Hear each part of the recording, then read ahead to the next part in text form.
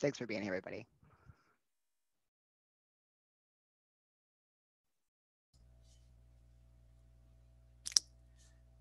We were trying to figure out how to get you some music, Mike. Yeah, I don't know what song I want, but that's a question. That's a question in my life, you know. Like, feels weird using like a boxer's intro song for like design, you know. Like,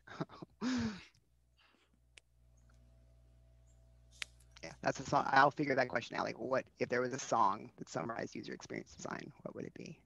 I don't know. Oh. It would not be classical fancy music. It would, okay, no fancy music. Something like do do do do do do do do. Like, embrace the silliness in UX design. Yeah.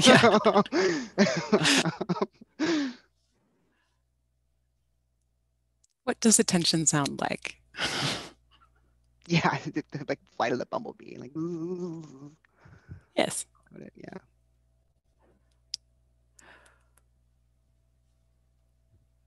Okay, it looks like we are holding steady at the participant numbers, so I'm going to go ahead and get started, everybody. Okay, welcome to the New Mexico Smart Grid Center webinar series. And this specific webinar, which is Making Effective Academic Posters, the Better Poster Approach. I am Brittany Vandorf, the Public Relations Specialist for New Mexico EPSCoR, which is the established program to stimulate competitive research. In case you don't know, EPSCoR is a nationwide program funded by the National Science Foundation. I'll be your host today, along with Sarah Pichet, who is not shown here, but she's doing all the back-end coordination, and she is our Education and Outreach Coordinator. A few housekeeping things really quick before we begin.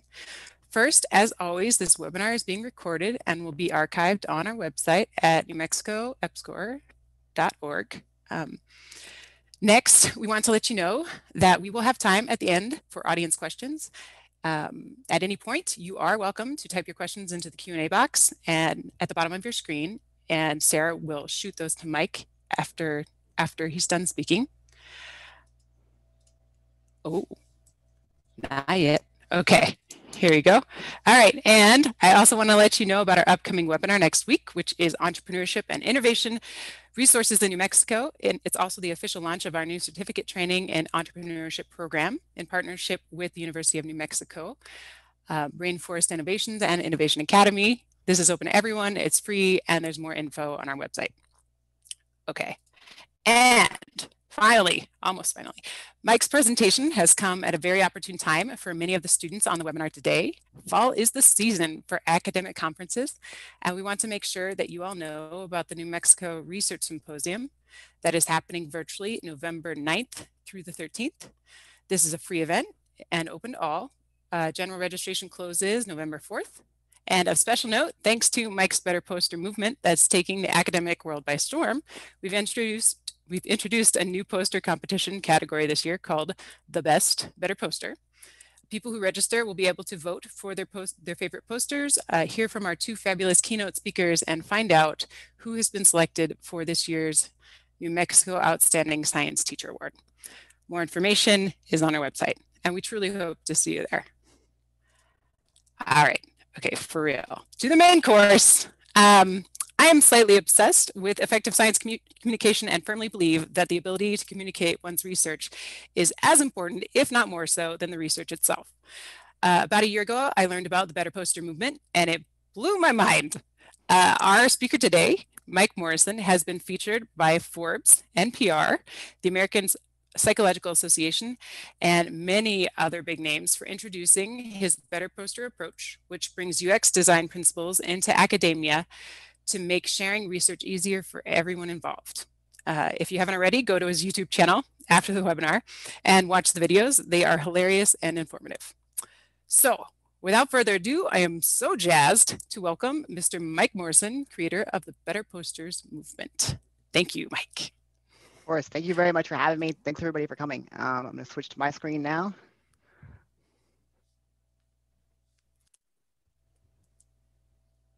Give me a second here. A lull before anything starts. Here we go. Brady, can you see my screen? Nod to represent everyone. Okay, cool. Okay. So thank you guys again for coming. So what we're going to go over today is something called user experience design. And that's what you're going to learn, hopefully, by the end of this. User experience design is a lot easier to learn than graphic design. I can teach it to you, hopefully, the basics over the course of this webinar. And the main point is that, like, instead of trying to make things look pretty, your goal is to communicate very efficiently, even if it's ugly. And if you think about it in terms of like every one of you is studying something that is valuable and that can fix some part of the world that you care about. And that piece of insight that you've probably already learned, you've probably learned lots of insights so far, can help everyone else in your field, right? Because you're all studying the same kind of environment or the same context, that kind of thing. So the question is, how do we get that insight out of your brain and transmit it to everybody in your field who could benefit from it to speed up their own research? And how do we get everybody in your field to transmit all their insight to you so you can benefit from it? What's the most efficient path to that? So it's about creating designs that communicate very fast, very efficiently. So as Brittany said, I've got cartoons on YouTube that some of you maybe have seen on physical posters. We got Better Poster Part 1, Better Poster Part 2, and another cartoon on Twitter Poster, which is focuses on how to communicate research on Twitter. If you want to know any more about any specific kind of medium like physical posters or Twitter, check out those cartoons. What we're going to be talking about today is what all of these things have in common, which is these UX principles underlying everything that apply to a lot of stuff beyond posters. So you should really hopefully some of this stuff kind of helps you like level up your game in a lot of ways. So because I know webinars are hard and you may space out halfway through this, I'm going to teach you the most important thing first. So if you pay attention for the first 5 minutes of this, you can learn really more about the science of UX design than even some UX designers know. And then you can space out after that and you will have taken away the most important part. So what I want everybody to do, this is going to be a really risky exercise, is I want you to get out your phones and I want you to pull up like whatever app you use to distract yourself. Like if you're already bored of me talking and you wanted to like go to Twitter or Instagram or something like that, like pull up that where you can just scroll. And if you don't want to pull up your favorite app for distracting yourself, I'm going to pull up mine.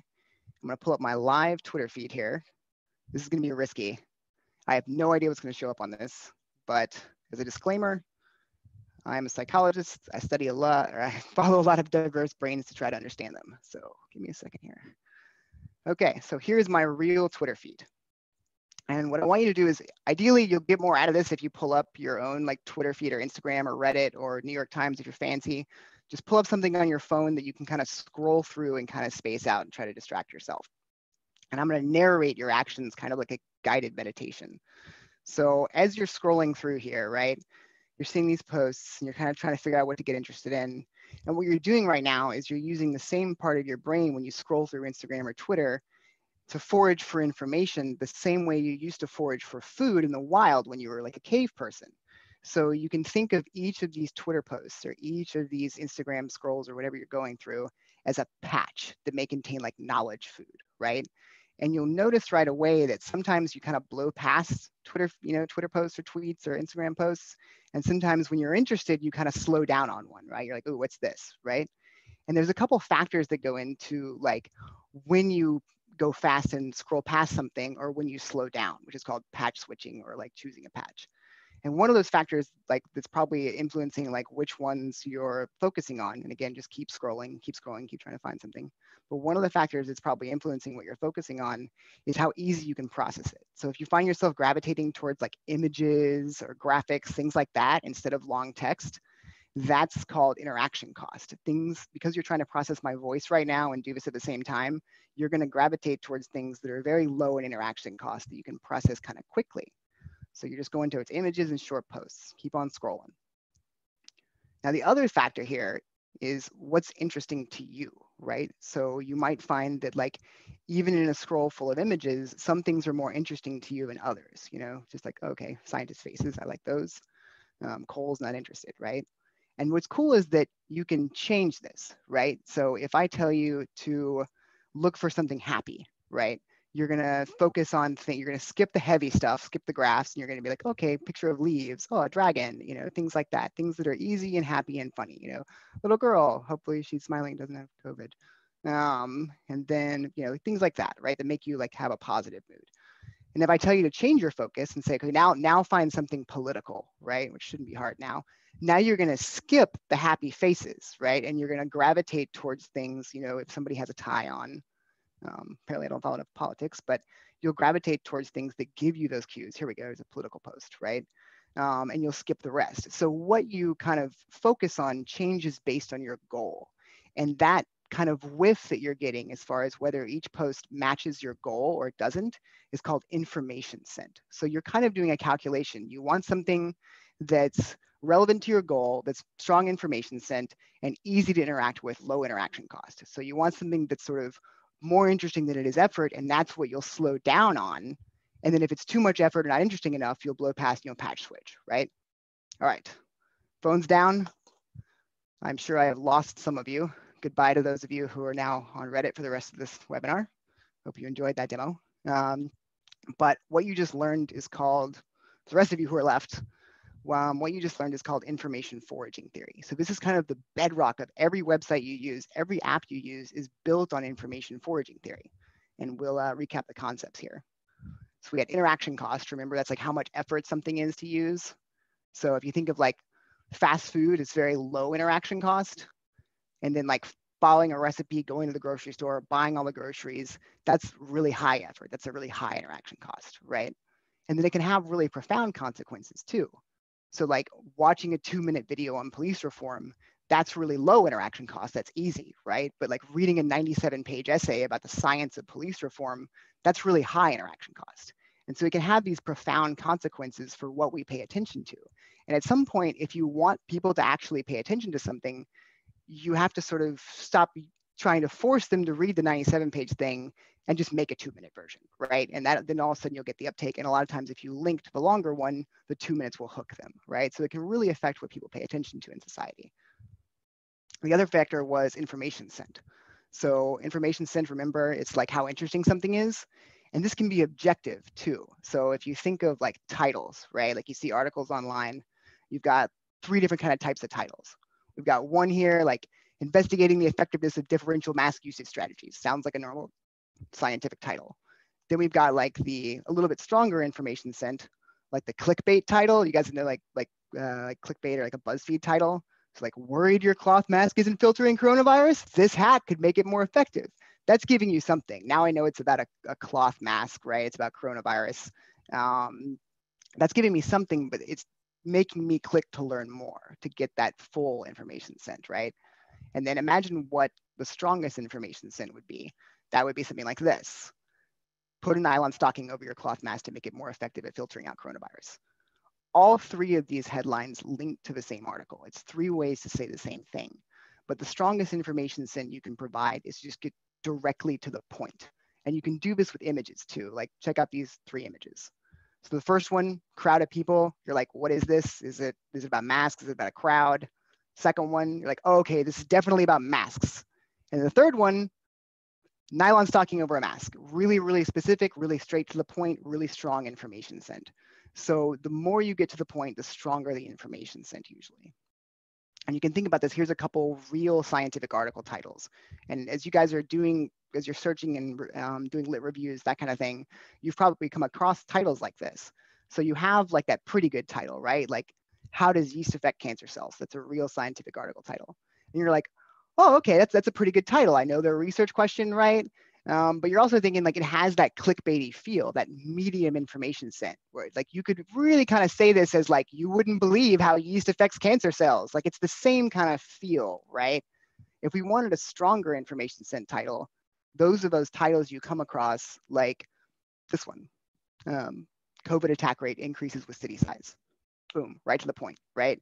And when you come across those articles, usually when you're searching around, you get these strong information sent titles, and you're like, oh, thank you, whoever wrote this. Like this is exactly what I'm looking for, right? So really, we want to dial that information sent up as much as we can. And you can think about it whenever you're designing something. Think about it in terms of like, you have to make it interesting enough to overcome the interaction cost, to make it worth the effort. And if you've noticed, there's like 2 ways to do that. You can either make it really easy and then it doesn't matter how interesting it is, or you can make it really interesting and then it can be harder. You just need one to overcome the other, right? So you can make it easy, information sent's really strong. And this is like, or if the information sent's weak and you make it easy, you can look at it. So things like Instagram posts, like short YouTube videos, that kind of thing, those are so easy. you'll click on one that's like, oh, a cat doing something I've seen a cat do before, neat, because like it's so easy, it doesn't matter. You'll click it, right? The information sent doesn't matter. And then an example of like when it's really high interaction cost, but the information sent is stronger enough to overcome it, is like if you've ever walked past a poster at a science conference or like found something where it's like a long form article, but the subject is like really just speaking to your soul, then you just go for it, even though it's really high effort. That's strong information sent overcoming that low interaction cost. So summary, think about it as a trade-off. You've either got to make it really easy and then it doesn't matter how interesting it is, or really interesting and then it doesn't matter how hard it is. So the other variable is patch switching that you learned about. Remember when we were scrolling through the Twitter feed and like you scroll past some things? That's called patch switching. And you can kind of think of patch switching in terms of patterns of patch switching. So I'm sure you've all watched a lot of Netflix during this time. And you know that mood you get on Netflix where you're like kind of not feeling anything. You're just sort of like, I don't feel like watching anything. Nothing interests me. Nothing has an information sent, right? So you're going through these like critically acclaimed film row, right? And like, what do you do? What do your eyes do when you go through it and you're just not feeling anything? You do this, right? You're like, you kind of skim past most one, you check in with like one thumbnail, like maybe Trumbo, and then you're like, no, and you just keep going, right? And I call this like the boredom bump. It's like where psychology studies have shown that if you lock people in an empty room, they'll spontaneously engage. Like we're wired to just sort of test our environment. I think that's what you're seeing in this pattern where like none of this interests you, but you're going to check in once just in case, right? Now the counter to this, like the healthy patch switching is like if you're really interested in the category, like if you're browsing Netflix and you're like, man, I just want something that's like maybe a reality show and I can just get away and just escape. Oh, look, escapist reality TV. And you've seen that before on Netflix where just like it knows you, right? You're like, this is what I want. What do you do? What do your eyes do, right? You pay attention to everything. You're like the big power, big flower fight, big valley, Rust Valley Restores. You like really evaluate each one. So I call this like the kid in the candy store curve patch switching pattern where like you're like, ooh, that's interesting. Ooh, that's interesting. And this is like a healthy patch switching pattern. So if you think of applying this to a virtual poster, let's see how our current virtual poster sessions stand up to this. So here is a real virtual scientific poster session, and we're going to apply what you just learned. So first, what are the patches? Well, each of these posters is a patch, right? Well, where's the information sent coming from? Probably these titles, right? Or these little file names. But these aren't really file names. These are some guy's name, right? Or some girl's name. I guess it's just like the author name. And so that doesn't give you anything about what the study is about. If you're trying to decide on which poster to browse, you have nothing to go on. You can't read the thumbnails. You can't, like the author name doesn't give you any information about what the study's about. You just got this choice paralysis with nothing to go on again. So this is pretty close to zero information sent. This is providing you nothing to go on, right? And then let's look at the interaction cost now. So we've got zero information sent. What's the interaction cost of a virtual poster session right now? Is it low or high? Basically, super high. So already you have this choice paralysis, this like, what the hell poster do I click on, right? That's interaction cost. That paralysis, that mental energy you're dedicating to like deciding which of these foreign, like cryptic, like no information sent posters to click on, that counts as cost. When you do click on one, just probably out of curiosity, you're like, okay, click, wait for the PDF to load. And then you have this wall of text poster that shows up, right? And what you've got to do, you've got to process all of this. You got to immediately filter out everything that's going on, which is cost. Then you got to like zoom in, try to like learn something, pan around, then zoom out, and then like kind of feel a little bit overloaded and fatigued, and then click the back button, another cost. And then if you interact with another poster, you've got to go through all of this again, right? So this is a huge interaction cost. You're really making this painful to interact with any given poster over and over again, right? So you have a almost no information sent and a very high interaction cost. So what you're probably going to do is you're going to check out one poster, like the boredom bump style, just to like be a good citizen of your field. And you're probably going to bail on the whole session and get back to work or browsing YouTube or whatever you were doing before you did this, right? You're probably going to not see a lot of posters because it's just too punishing to do it. You're just going to maybe click out one or two and then bail. But the worst part is that in user experience design research, anytime you're browsing a set of patches or interfaces, where you have a really high interaction cost. They're really hard to interact with, they take a lot of effort, and they don't give off a lot of information sent, and you're under time pressure, like I'm going to browse posters for 5 minutes before I get back to work, what happens is all these variables add up to a negative attitude towards that thing. And you know this because like when you're browsing a bunch of websites and you can't find what you're looking for and you're under time pressure, you're just like, screw this website, right? Like that's that negative attitude. And that's what we see in surveys of poster session attendees, where everybody just feels kind of like meh about posters. And it's kind of determined by these factors. But the good news here is if we fix this, we could actually create poster sessions that you don't just feel meh about, that you like look forward to and you love them and you enjoy them, just by fixing these things. And we can create an experience kind of like a museum. Museums have like super healthy patch switching patterns where you just sort of pause in front of each exhibit and kind of see a little bit at a time. And if you're really interested, you stay at one longer. And if you're not interested, you move on. So we want to create poster sessions that encourage patch switching. The usual advice you get for posters is like, you want to trap people into your poster for 2 hours and get all the networking you can out of them and squeeze their brain for all the little learning. But you don't really want to do that. You want them to learn from your poster and see your colleagues' posters too. Back to that thing about like all of your colleagues in your field have insight that's relevant for that attendee too. You want poster session attendees to be able to keep moving and see and learn from a lot of posters and meet like a lot of people. So we want to design posters to facilitate like circulating through poster sessions instead of trapping people. This is the traditional scientific poster design. I don't think I can say enough negative things about it in terms of applying theory to it. The most negative thing I can say about this, I think the most damning thing, and we'll go into the evidence in a little bit, but the most damning thing to me about this traditional scientific poster design is that it hasn't changed in 30 years. You probably use a template like this for posters. I use a template like this for posters. 4 generations of grad students before us use this template, right? And you know that because sometimes some of you have like hand-me-down templates. Nothing in science should stagnate like this. Because if you're thinking about how science works, we're discovering new things every year. We're learning new things every year about how to communicate effectively, how to design effectively. Why didn't it change? Why didn't posters change in 30 years? If we were applying science to them, they would get a little bit better every year as we learned more about communication and design. And we have so many discoveries in the last 30 years, mainly because the internet happened since this poster was designed. So this poster predates the internet by a large degree. So that's where we're at right now in terms of traditional posters. This thing is, there's something else driving its stagnation, and that thing is probably conformity and fear. Nobody really knows what to do. Everybody assumes there's a good reason for it, so they just keep using it. So this barely, in terms of the evidence, there's a lot of evidence against this being effective at all in person. It's probably worse online. And that's because there's 2 main research findings you need to know about how people consume information on the internet. So the 2 main research findings about how people read online is, first, they don't. People don't read online. They like skim and they scan and bounce around kind of selfishly, right? Which if you think about this again, some people get frustrated here, like, well, people are so lazy. But really, if you think of laziness as efficiency, you can love them for it, because laziness really is wanting the most benefit for the least effort. That's efficient. That's an evolved kind of strength, right? You're trying to look for only the information you want and filter out everything else. That's how people read online. And if you want to design successfully online, you have to sort of bite the bullet and make things very brief and skimmable, because if you make it not brief and skimmable, they'll get nothing. The other fact about how people read online is that when people do stop to read something on the internet, they read 20% slower. So another reason why content has to be very brief. You can't overload people because they're skimming around and they're reading slower online.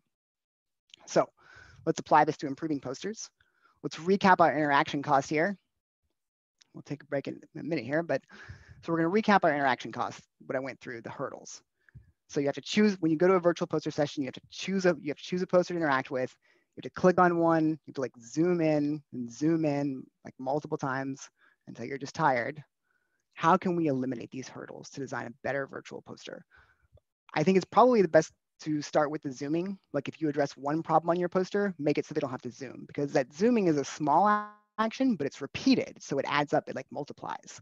And that zooming in on these virtual posters, having to like zoom and zoom and zoom, comes from cramming too much, like trying to cram your entire paper onto like a 1-page virtual poster.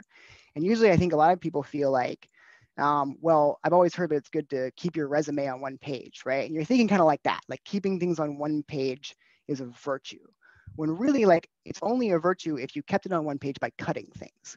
If the way you fit everything on one page is by making the fonts tiny and cramming everything, that's not more readable. It's just more readable to have multiple pages with bigger fonts at that point.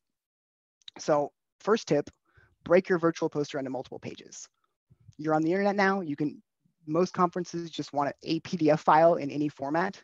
So just give them a multi-page PDF file, which lets you put different sections on different pages and helps you keep that content bigger so people don't have to zoom.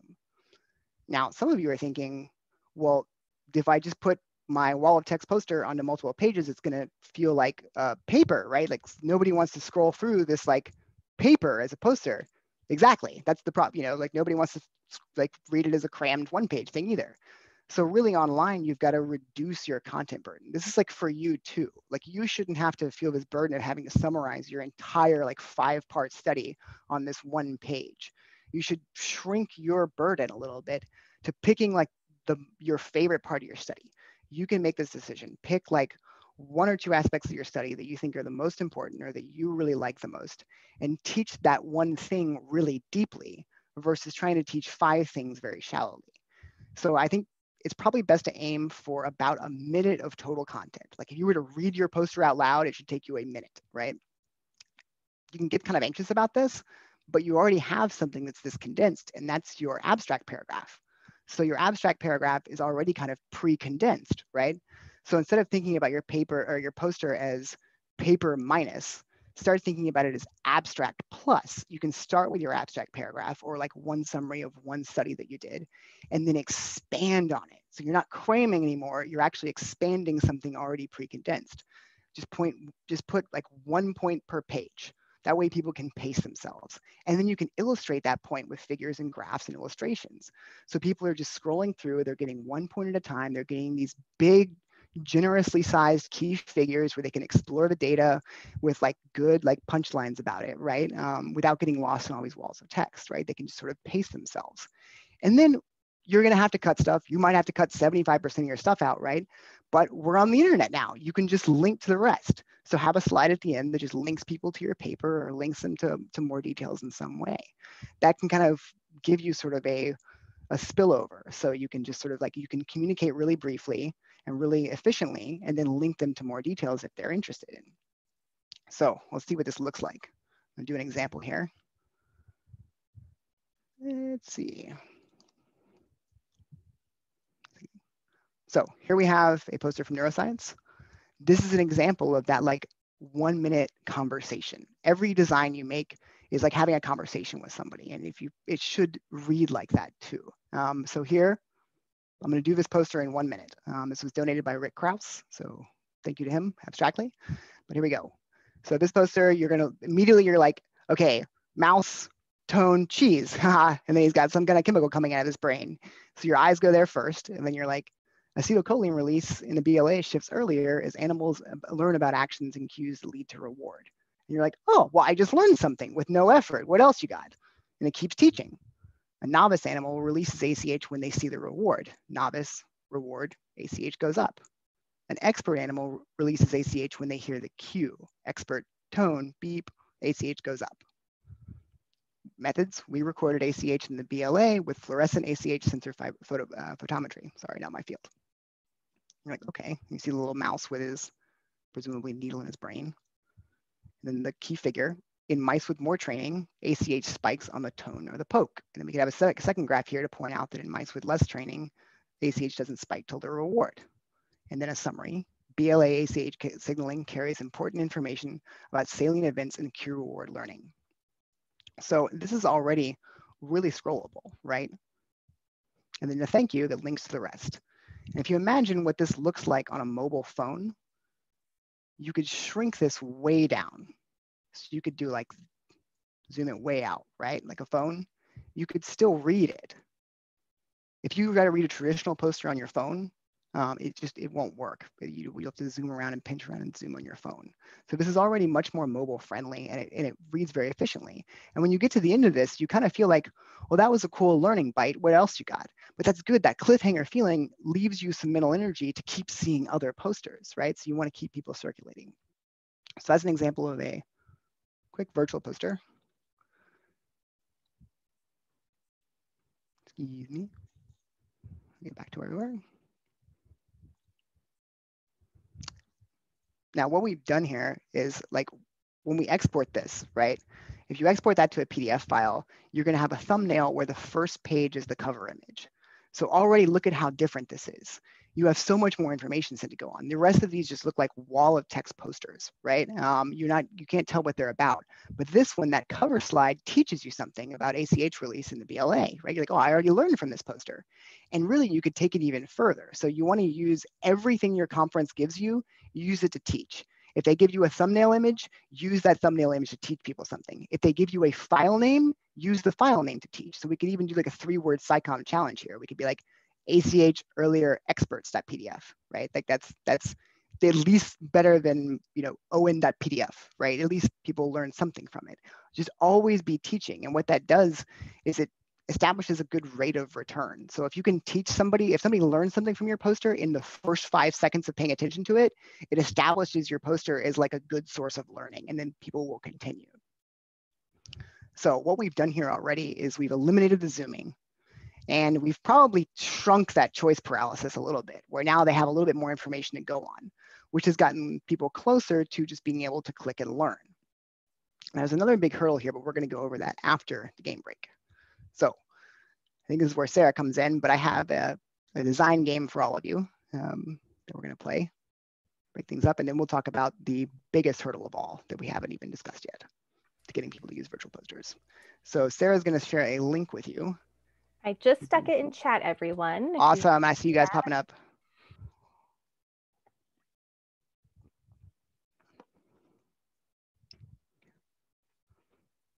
Okay. I'll wait till everybody gets in here. We got 27 in here out of 78. 29. Nice. This is a good metric for which of you are still paying attention. Really engaged. Front of the class, guys and girls. Let's see. And gender not binary. Sorry, I want to be inclusive here. 39. Okay. When that number hits 42, I'm going to start talking. Oh, sorry. Okay, here we go. You guys are rock stars. A large percentage of you are here. This is great. Okay, cool. So this is a very silly game that I started playing with myself to teach myself visual hierarchy more. And then people ended up really, really liking it for understanding that I think you usually hear that design is about making things look pretty, but there is a science to it, and it's much more scientific than that, or it's much more functional than just making stuff look pretty. So what I want you each to do is what you're going to do, and don't do anything yet, but just look at my screen or look at the first slide, is you'll see these numbers like 1, 2, 3, 4. And what you're going to try to do is you're going to try to make people look at the screen in that order. You want them to look at here first on number 1, then at number 2 spot, then at number 3 spot, then number 4 spot. So here's an example from Mortiz. Your eyes go straight to his face, right? And then hi, Mortiz, big yellow bubble. And that was his 1 and his 2. So you can see you're covering the numbers. And then follow this arrow was his number 3. And well done was his number 4. So he made your eyes go in exactly the right order, right? So that's what you're going to do. You're going to pick any slide and duplicate it. So just click on a slide, right click, and then duplicate slide to create your own. And I'm going to give you probably 5 or 6 minutes in a minute here to just cover up those numbers in a way that makes people look in that order. Some of these are easier than others, and some of them are really hard. I will tell you right away that if you find one where it's like 4 corners, that is brutal. I still struggle with that one because they're equidistant. It's hard to make people look in the right way. So I'll wait till everybody makes their own little playground slide. And then after you've done this, what we're going to do is we're going to go through a few of them randomly and shout out what we see first and see who gets it right.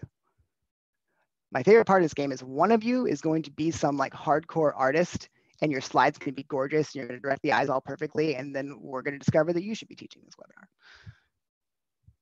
But there's no, like, if you get the eyes to move in the right order, you've won. You don't have to make it pretty. And that's the point of UX design.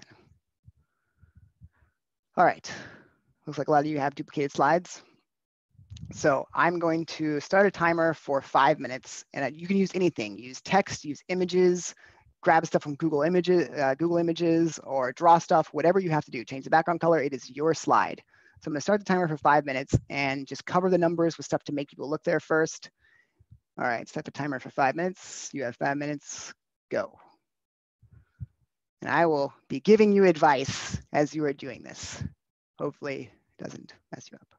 But generally, to start out with, the eye goes to where the most contrast is first. So you can think of contrast, anything that gives contrast, a very bright color on a dark background or the reverse. Some of you I see are using faces. That's very good. You have a special area of your brain, the fusiform face area, I think, for processing faces. We attend to faces very quickly. After contrast, or with contrast, your eye goes to where the most contrast is, and it also goes to what you can process the most easily. So you go to what's easy to process down towards what's hard to process. So a lot of things can make things easier to process. You can make them bigger, you can make them bolder, you can make it harder to process by having more words than less words.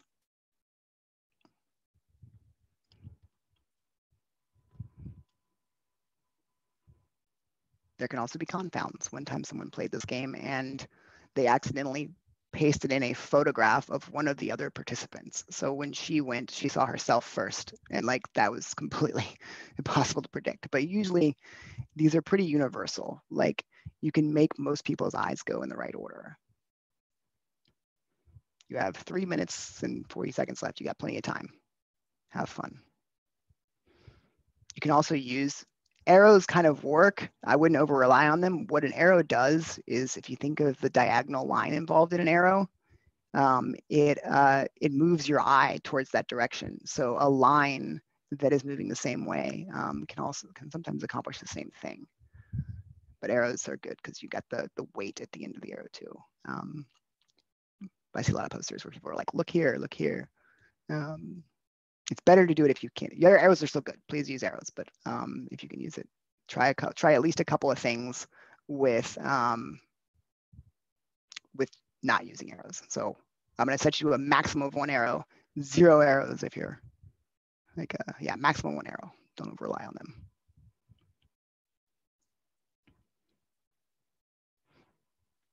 I don't mean to put pressure on whoever's on the strawberry slide. You guys got plenty of time, over half the time still left. Oh man, you guys are doing some good stuff. What you're learning right now, if I haven't said this already, is called visual hierarchy. So you're learning to help the user understand what's important and take them through a conversation. If you think of your poster as a conversation, you have something you say first, something you say second, right? Like I learned this is our methods, this is how we learned it. Here are a few exceptions. That's how you'd say it out loud to a person. The goal is to say it through design where they read it in that order. And that's what you're learning how to do right now. You're learning how to direct people's eyes to the things you want them to see first and second and third. Got 2 minutes left. The multi-page thing I've been showing you is actually a way to sort of get around this, where you let people pace themselves by putting 1 point per slide, and then they can choose when they want more information. So it kind of hacks it. But if you only had 1 page, you would really need this. And when we go back to physical posters, this exercise is really going to help, I hope.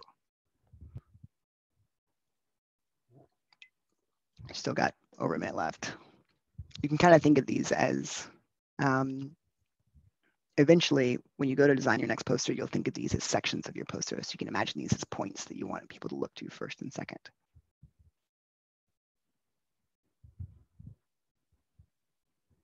There's also an implication here that if you have 10,000 points on your poster, imagine trying to walk people through 10,000 things in order.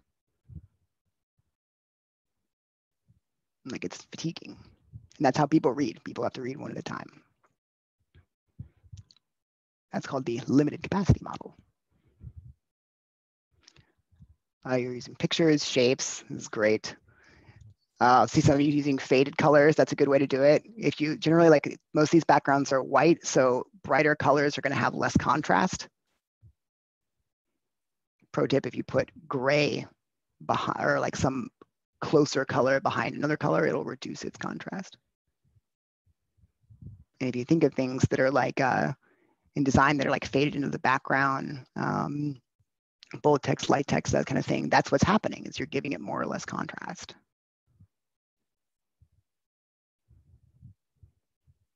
lot of these graphic design rules you hear about, like alignment and contrast and color and those kind of things, they have roots in cognitive psychology in making helping people process things very efficiently. Okay, that's your 5 minutes, but I'm going to give you until this person on the strawberry slide with the strawberry cake covers number 4. You know who you are. You determine the end game for the rest of everyone. Oh, it's going to happen. Anonymous dolphin. Don't delete it, cover it. I hope you guys are covering your numbers, not deleting them. Thank you, strawberry person. Okay.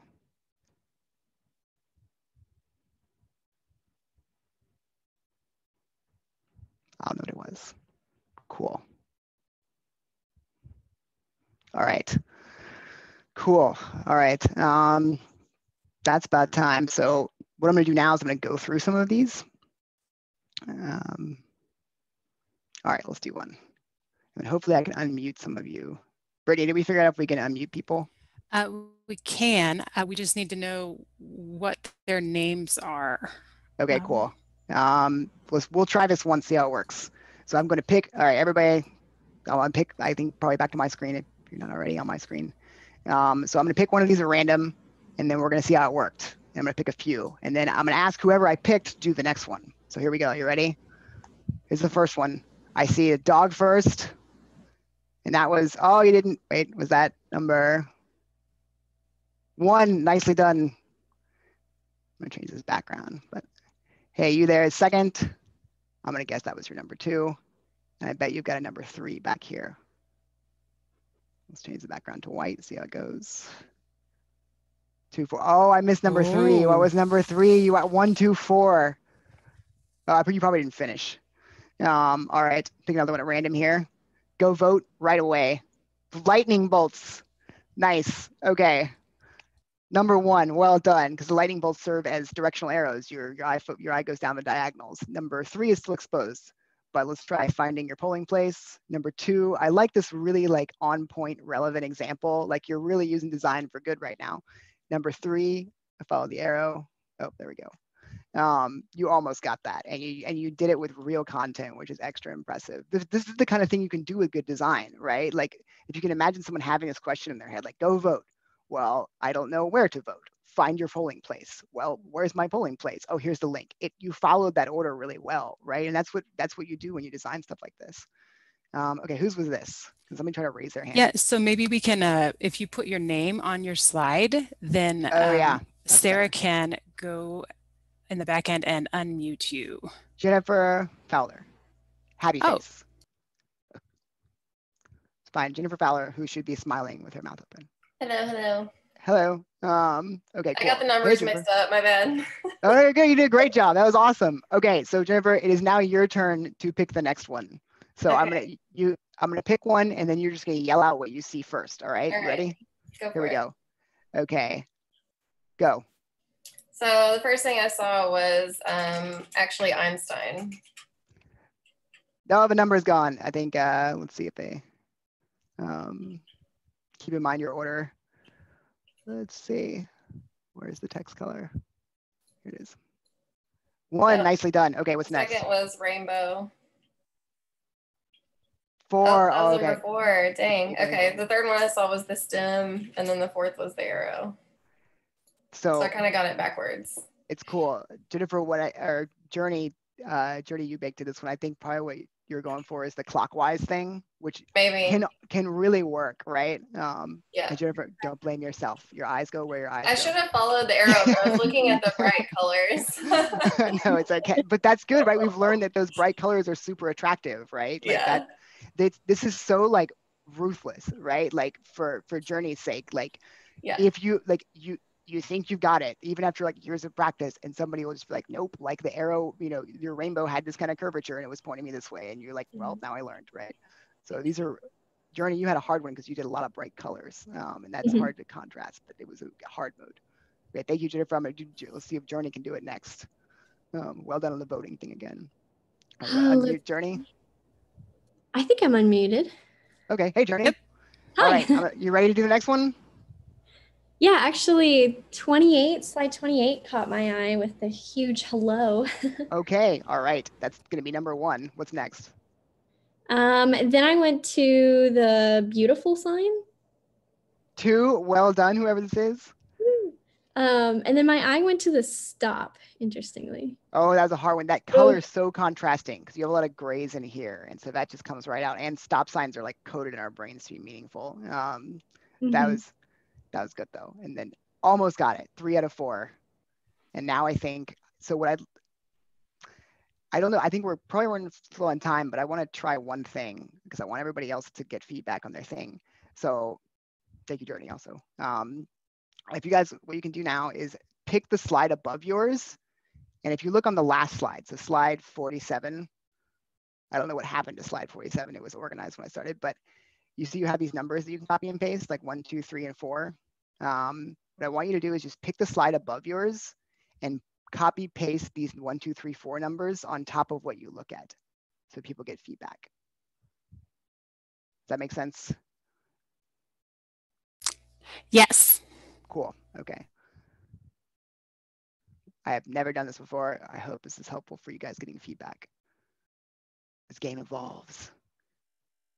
This stupid, silly number game evolves. In 10 years, it will have more animal pictures.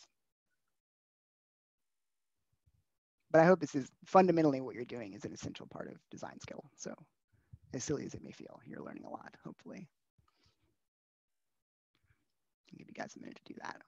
And then check out your design, see how close you got.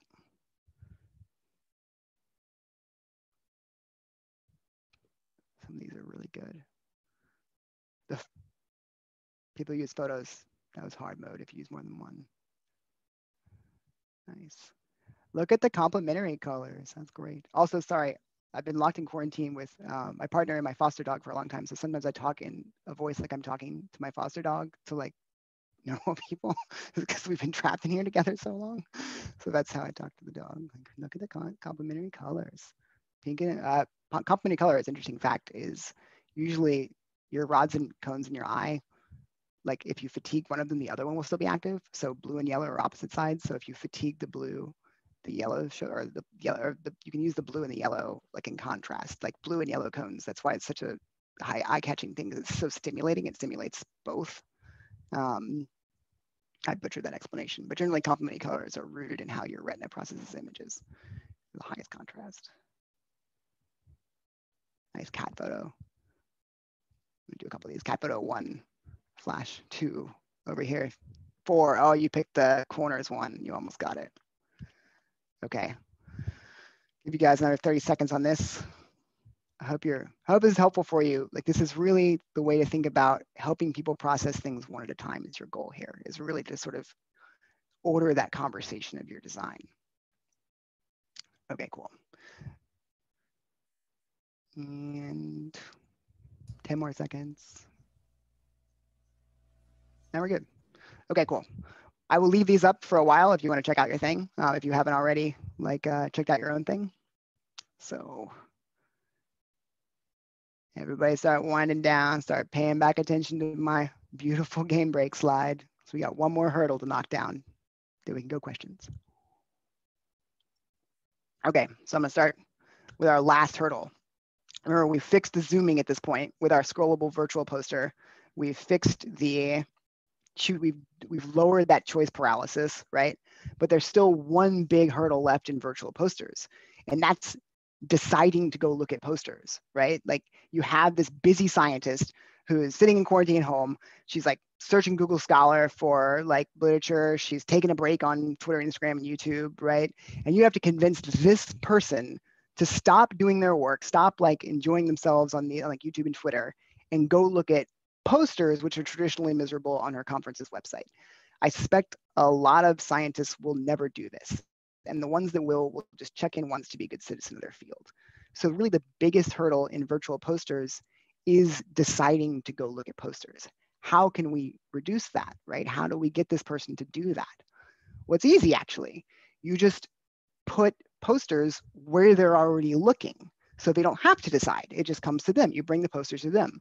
So we want to put a version of our virtual poster on Google Scholar, on YouTube, on Instagram, on Twitter. And I know some of you are like really averse to social media. If you are like really if you are on any social media that you like, use that one. But even if you're averse to it, at least do Google Scholar. Because if you get your poster on Google Scholar, then like 2 years from now, when somebody like you is researching that thing that you're also passionate about, then they can find your work and be helped by it, and maybe even reach out to you and be like, thanks, or, like collaborate or something, right? So at least put it on Google Scholar. But really think of each of these platforms. You don't have to do them all, but think of each one you do as like an impact booster that gets your poster in front of more and more eyeballs. And I'll show you how easy this is. So it seems kind of daunting to be like, oh, I gotta like export my poster for all these platforms, but it's stupid easy to do this. Like you can just with like a few minutes of extra effort on what you already have, you can get it on all these platforms. So you've already created at this point a PDF version for your conference, right? We'll just go to Figshare to get it on Google Scholar, and you literally just click and you drag and drop into this box up here on Figshare. It's like 4 clicks, and then you hit Save Changes, and it publishes, and you get a little DOI URL and gets in Google Scholar. So you can take the PDF you already have for your conference, drag it onto Figshare, poof, it's in Google Scholar in like under 5 minutes. These other platforms are easy too, like Twitter and Instagram and YouTube are easier than you might think too if you work with what you already have. So for Twitter, we want an animated GIF, right? So we can have sort of our pages scrolling through automatically like this. If you've seen Twitter poster before, this is the whole idea, right? And I want to show you how easy this is to create. So we have our poster right here, right? All we do to create an animated GIF for Twitter, file, export, create animated GIF. Then we create the GIF and it goes to our folder. Then we have that, right? Then we have, sorry about that.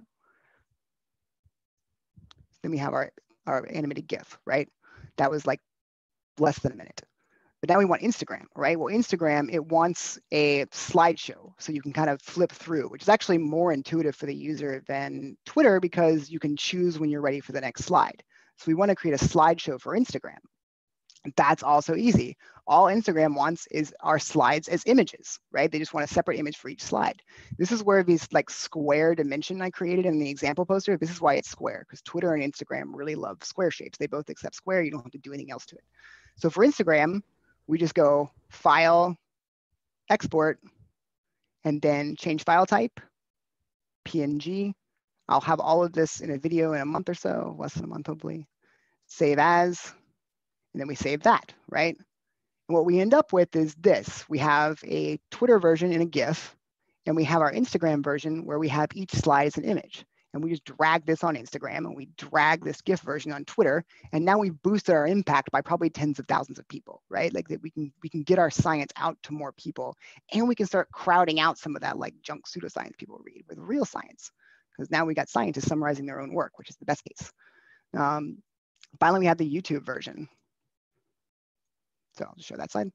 So YouTube version, tiny bit more involved, but like not a lot. So to create a YouTube version of your poster, the cool thing here is that you can expand a little bit. Whereas this poster might be a minute, your YouTube version, take it to 2 or 3 minutes, right? Add a little extra detail.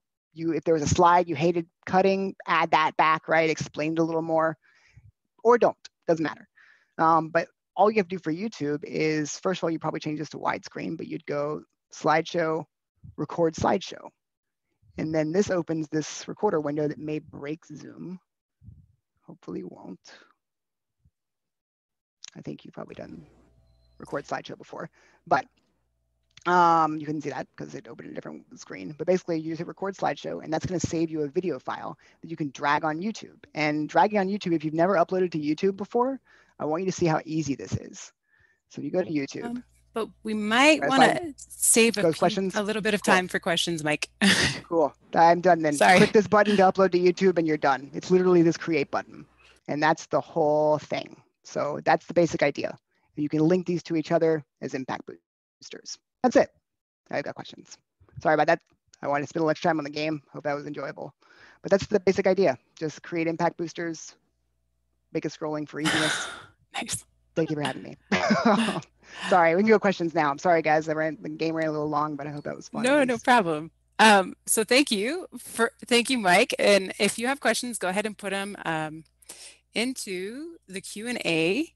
I will, Sarah will field them. I did want to let everybody know this is for some it may seem like a pretty radical approach to posters, but it's up and coming, and I strongly suggest that you just Google better poster template and you'll see ones that you can actually use right now that are a little bit more traditional, but also that are useful for virtual like posters. And everything, thanks to Mike, is open source. So you can just copy and paste it down and then fill it in. So yep. It is very different from the way you're used to designing posters. And I think there's a temptation to think that the way we've been designing posters is there must be some reason for it. It must be right, but it's not. There's evidence against it working. It's very ineffective. And if you do nothing else, you should just not do that and try something else. These designs, I can defend every pixel. I can cite your research for every decision I made in these. So you're really following theory and evidence more when you try to take a risk with these new designs than you are with conforming with the old design. But I know it's scary, but best way to learn is experiment. All right, Mike, we have a question from anonymous attendee. How can we reduce the friction of changing how posters are created within our own circles? This is something I don't think my advisor would go for. That's a great question. So if you send them the second Better Poster video, it cites research. So I do a good job in that, I think, of citing studies and very mature theories for every decision. And talking a little bit about the evidence that's against the traditional way of doing posters. Keep in mind also that you can use conformity pressure too. So you can say that like major scientific conferences have adopted these kind of principles, including ACR, APA. I think it's important to understand that your advisor feels conformity pressure too, just like a grad student. They're worried about what their colleagues will think about them if they break with tradition, right? But that idea of adhering to tradition is so anti-scientific, right? I would say that there's more evidence behind the new ones, and that's true. Well, thank you. Amanda asked if this recording will be shared. She has a few people who also might be interested in this video. And the answer is yes, this recording will be posted on the New Mexico EPSCoR website later this week. So to know that. Awana Marzia Moshi, hello. It says, it seems that the poster will be more slide presentation as you said. Maybe you can elaborate on that a little bit. Exactly, it's a silent presentation. But if you think of, if you're very busy on the internet, right? That time you spend orienting to a one-page poster, like where is everything? That's waste, right? So to break the feel of scrolling through a slide deck, I like the square thing, but also if you keep it to 1 point per page, it feels more like a conversation. And scrolling is easier than zooming. Scrolling is an easier effort. So that is a risk that you're like feeling like a slide deck, but if you keep it to 1 point per page and really think of it like a silent slide deck, it's a silent presentation. So everything you've learned for doing good presentations would help you with this. And if you're already good at presentations, you'll make probably very good posters in this style. Carol Allen asked, I like your approach, but sense resistance. How do you know when it's okay to use this? It may duplicate the initial question. And then also Andrew Andrew Cummings follows up with that. Mike, I adopted your format early on, but I've been met with some indifference or even resistance. There's also the risk of sticking out in a bad way. The gatekeepers are mostly the old guard that are hesitant to change. How do you get the olds on board? Thanks, Andrew. Yeah. So I think what we're finding in our poster studies is that it's a myth that it's only that generation, like the old guard, that is like really resistant to it, right? There are a lot of old guard that are really supportive of it, and there's differences, right? And even we did one study with the CDC where they found that later career researchers liked it more. The big thing here is that most of the resistance, I'd say almost all of it, comes from my first design. So my first design was basically this one without a graph. It was a complete minimalist. It was a reset, right? It was like put your main finding in the middle, stuff on the sides, right? People like, it was like 70-30, like 74-30, I hate you, right? Which was, it was kind of meant to find that middle, that bottom, right?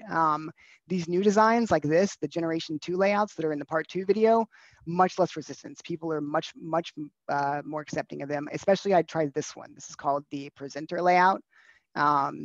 This is the least controversial design of the betterposter family. Part of that is because people like to see graphs and figures, even if they don't read them. It's reassuring that there's that detail there. But also, if you make the graphs big, people can explore them. So I would really try this one. Don't pitch this one if you're going to get resistance, because that's the most controversial. Go with this one. I think you'll get a lot less resistance. So far, people have been much, much less resistant to this one and more accepting. But again, virtual, just make sure they don't have to Zoom. And part two is going to be your friend here. We have, it looks like 2 more questions. What's the maximum number of slides that would be ideal for this approach? Is there a sweet spot? About a minute. Just like literally read them out loud. And if you go over a minute, cut.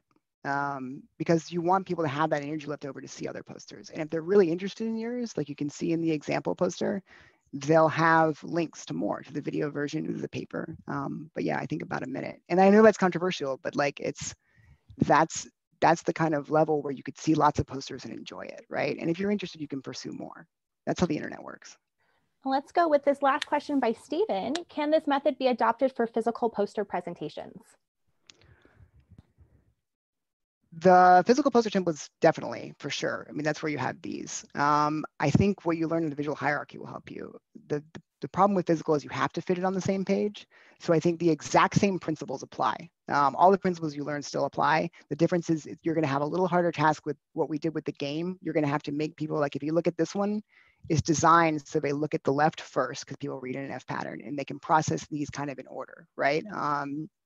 So you set same principles, very low interaction costs, easy to interact with. You're keeping that cognitive load low, and you're keeping the information sent high by doing punchlines. So instead of thinking in titles like we normally do in science, think in terms of teaching. So you can see each of these graphs have a summary of the graph. This is completely supported with evidence too, by the way. But the idea is that if the people are trying to read the graph while you're talking to them, that's so much cognitive interference that you want to just spell out, like, here's what it shows, here's what you're looking at, right? So things like that can help them think, if that helps. Awesome. Oh, this is so wonderful. Okay, I'm going to take back over and close us out. But I want to get us on the right thing. So if here's an example that we have that's a little more traditional, but for New Mexico EPSCoR posters, but you don't have to use it, but it is a little less scary and it still follows some of the same concepts. But I want to use this time to thank Mike. Oh, oops. Oh, well, to thank Mike and thank you all for joining us today. You can find him on Twitter and YouTube at Mike Morrison, and keep an eye out for his releases. As he mentioned, he's working on one that's going to air soon. Yeah. I will add that this is the beginning of something. We're at the beginning of changing all this. So there's still a lot to do. And if you have suggestions, please send them my way. Great. And then I stopped the screen sharing, but I wanted to also really quick thank my co-pilot, Sarah Pache, and all of the National Science Foundation communication folks and other folks who helped me get the word out about this webinar. With that, I want to thank Mike again for his time and thank everybody for being here. Thank you guys for coming very much. Have a wonderful afternoon. Yay. See you guys. Bye. Bye.